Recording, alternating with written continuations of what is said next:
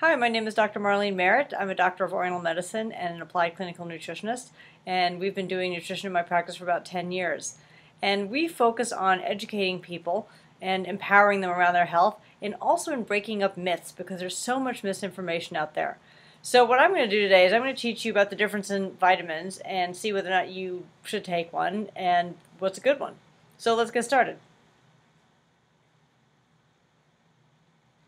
So you might be asking, why do I need to take a vitamin? It's like, well, most of us know that we're not great in how we're eating, and even the American Medical Association saw this when they did this recent study, which said a couple interesting things. One, it said, it appears prudent for all adults to take vitamin supplements, and they noted that insufficient vitamin intake is apparently a cause of chronic diseases. And a large proportion of the general population is apparently at increased risk for this reason. And if you notice, the date of the study was back in 2002, and still we see people who are not taking a vitamin who probably should. Well, sometimes we have people come into the office and they say, but I'm a healthy eater. And I say, are you really sure about that? Because there's a lot of things we do and don't do that have us not necessarily be healthy. You know, we don't necessarily eat only organic fruits and vegetables. We eat a lot of fruits sometimes, more than vegetables. I make jokes about how fruits and vegetables is not one word.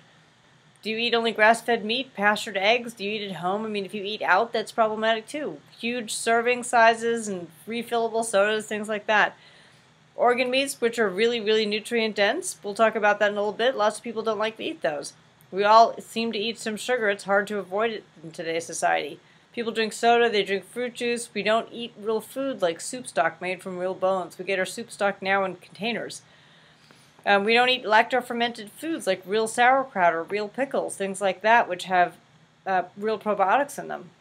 And because of low-fat dieting, we eat very little fat, which is unfortunate because good fats like butter, coconut oil, and other fats like that would actually protect your cells.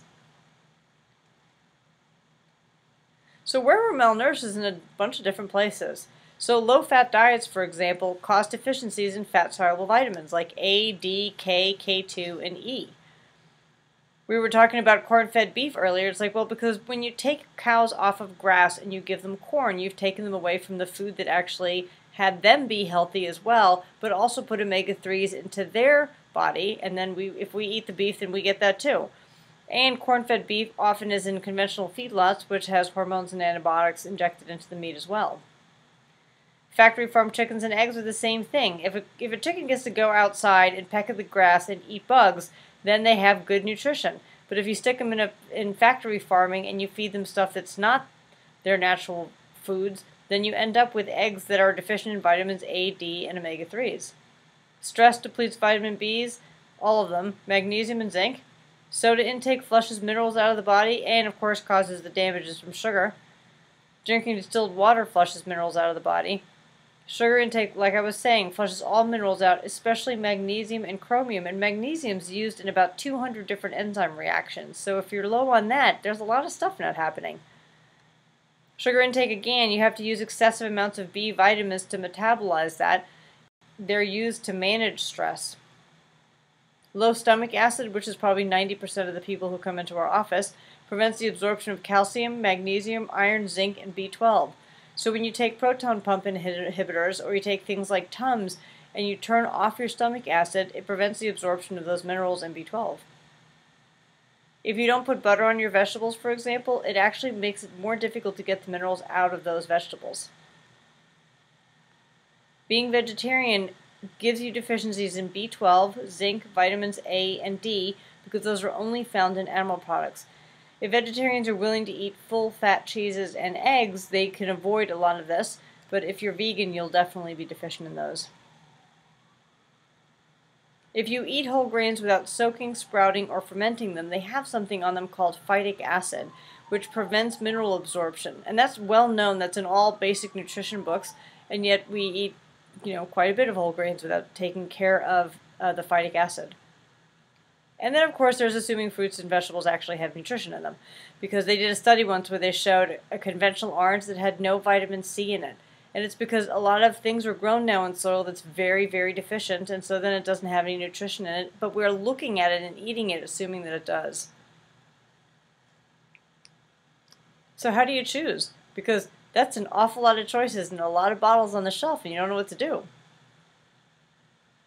Well, on some level, we know that we should be getting our nutrition from foods. While this headline here talks about fruits and vegetables, I'd have to add that it's also other foods like organ meats, good quality meat, seafood. Oysters, for example, are the best source of zinc that exists. So you want to get it from real food. So which foods should we be eating? Well, the very first thing to think about is that it's actually real food. Not crazy stuff with ingredients you don't recognize that's like all packaged for speediness. Like, I'm not opposed to shortcuts, but there's a level of how much food has been messed with, basically, or whether it has ingredients in it that you wouldn't have in your own house. So there's a few things here, like, yes, fruits and vegetables, good pastured eggs if you can get those. Even if you can just get better quality eggs, the grocery stores now are carrying a little bit more with that. Grass-fed beef if you can get it, full-fat milk and cheese, like we don't buy low-fat anything. Butter, real food, again, has vitamins A, D, K2, and conjugated linoleic acid, which is preventive against cancer. And liver, because it's one of the most minerally dense and vitamin-dense thing that exists. When people get concerned that liver stores toxins, I always have to point out to them that if that was true, your liver would be gargantuan when you were 80. Your liver doesn't store toxins. It conjugates toxins out of the system, but it doesn't store them. If you made soup stocks from real bones, that would give you a brilliant source of calcium as well as other minerals. And in fact, traditional cultures that ate soup regularly had 4 times more calcium in their bloodstream than we do now. And then lacto-fermented foods, like it's really easy to make your own sauerkraut and your own kimchi and your own lacto-fermented foods, and then you wouldn't take probiotics because that's how traditional cultures got their own probiotics, as they ate lacto-fermented foods.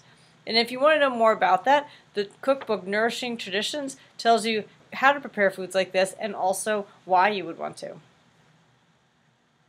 So let's look at like what a vitamin is in relation to food. So vitamin E, for example, is a host of several different things. It's got 4 tocopherols, it's got 4 tocotrienols, and xanthine, selenium, and lipositols. So this is how it looks like in food. There's a whole bunch of different things to it. The problem is that the FDA decided that alpha tocopherol was the active ingredient, and so it said that it renamed alpha tocopherol as vitamin E. And they did the same thing with vitamin C. Vitamin C is actually this whole complex that includes rutin and bioflavonoids. It decided that ascorbic acid was the active ingredient, and it named that vitamin C. Now what you have is something that can be made in a chemical lab, and you can make a huge amount of it. So it doesn't look anything like real food. For example, here's a carrot root. So carrot, we think about carrots because they have beta-carotene in them, in vitamin A, but the problem is that they have also 200 other things in there. So when you take out one thing, then you're missing all these other nutrients that are found in food. And this is for any real food. I was talking about liver. Liver's probably got like 300 different things in it. So knowing now what you know about food, you can see why synthetic vitamins might possibly be dangerous. The Cochrane Collaboration is a group of scientists who analyzed the legitimacy and accuracy of studies. And what they saw in looking at 67 different studies with nearly 400,000 participants is that no evidence exists to support taking antioxidant supplements to prevent mortality in healthy people or patients with various diseases. And what they're talking about here is synthetic antioxidants, which is what this next quote is. Treatment with beta-carotene, vitamin A, and vitamin E. They're talking specifically about synthetic isolates, not what's found in food. Treatment with those may increase mortality, and they decided that after looking at 47 different trials with over 180,000 participants. And it actually gets worse than that. Synthetic antioxidants have been shown to increase rates of cancers, reduce apoptosis, which is what controls cell death. Cancer cells, for example, don't have apoptosis, and then they just keep dividing and keep dividing. They impair ovulation and affect fertility. They make no difference for cardiovascular disease. They increase your chances of stroke and increase mortality. And if you're interested, here are a bunch of references for that slide. So knowing that now, let's look at like an over-the-counter vitamin. This is a vitamin that's got a nice rainbow label. You see it all the time in your store. So this is a good example of a synthetic. And so what you look for to know if it's a synthetic is a couple things. One is very frequently it'll list things with parentheses. So vitamin C as ascorbic acid, for a good example. The other thing is it will have everything in nice round numbers. It's impossible to get nice round numbers like that in real food. A couple things specifically about this label. This type of alpha tocopherol is actually the most inexpensive synthetic vitamin E that you can get. This calcium carbonate is actually limestone. This is the most difficult form of calcium to absorb. This has 33 different nutrients in it. So, you know, if it's not bad. If we were starving, this might make a huge difference, but you want to be really clear here that this is not food. Now here's a label that does kind of a combination of things. First, since you're now experts at this, you notice everything that has a parentheses in it. Then over here, everything that's got nice round numbers in it, so you know these are synthetics. This line distinguishes the synthetics above from the foods below. One thing to know, though, is that those synthetics do not come from the food below. Those are two separate things. So the synthetics are not coming from food. A couple of interesting things here too, though. So beta-carotene isn't actually vitamin A. Beta-carotene is the precursor to vitamin A, and there are a lot of people who can't properly convert that. So for example, diabetics, people with celiac disease, hypothyroid people, or babies often have a very difficult time converting beta-carotene to A. Secondly, we have over 1,000% here of vitamin C as ascorbic acid. And really, do we need 1,000% of anything? Over here, there's 200 IUs of vitamin E. So a couple slides ago, I was showing that taking alpha tocopherol increased your chance of cerebral hemorrhage. That was with only 50 milligrams. 200 IUs converts to 132 milligrams, which is nearly 3 times that amount. So here we come to the food. So here's some food elements. There's green tea extract, pomegranate extract, bilberry. So those are pretty good. The problem is there's only 99 milligrams in there. A dime, for example, weighs 2,000 milligrams. 2 grams, so this is a tiny, tiny amount. Same thing here with the broccoli concentrate. It's a good effort, but it's only 7.5 milligrams, so there's not much in there. There's 13 synthetics here, 9 foods, and then 7 other things like an olive extract. Now this is the vitamin that we carry in our office. So there's a couple synthetics in here because the label has to be FDA compliant, so that if the FDA comes looking for vitamin C, it actually finds 4 milligrams of ascorbic acid. But that's not why you take this vitamin. You take this vitamin for that. You take it because it's got a bunch of organ meats in it, for example, that you wouldn't normally be eating, but have really, really dense nutrition to them. You also take it because it's got a bunch of different plant products in it.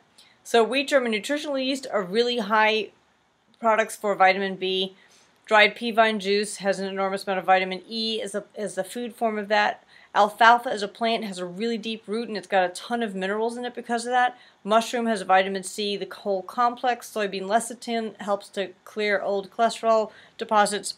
You know, so you're looking at a supplement that has literally thousands of different nutrients in it.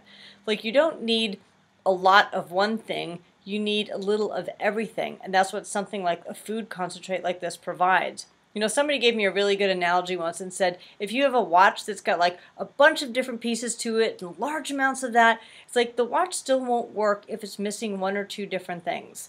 You know, it's the same thing when you take a synthetic, you're getting just a few things, but you're missing a whole bunch of other stuff.